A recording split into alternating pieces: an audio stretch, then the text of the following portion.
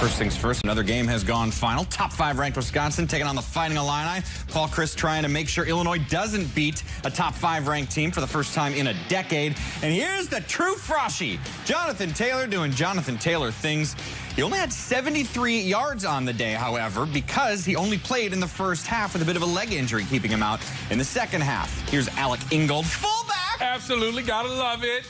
Badgers score first, 7-0 there. Here's Garrett Groshek. Another short yardage score for Wisconsin is 14-0. Both teams add a field goal, so it's 17-3 at the break. And here's what I was talking about. Taylor puts a jacket on for the entire second half, didn't play. Now, Illinois trying to get something going with Cam Thomas, the youngster in at QB, thrown to the wrong team. Not a good throw. Joe Ferguson on the receiving end. Wonder who his granddad is. We've heard that before. Missed opportunity for the ILL on homecoming, hence the gray jerseys in representation of the Galloping Ghost. Look at this! Michael Dita! Get him, big boy. That's technically a run, by the way, because it was a backwards pass. What, Mike? I mean, touchdown run for the big fella.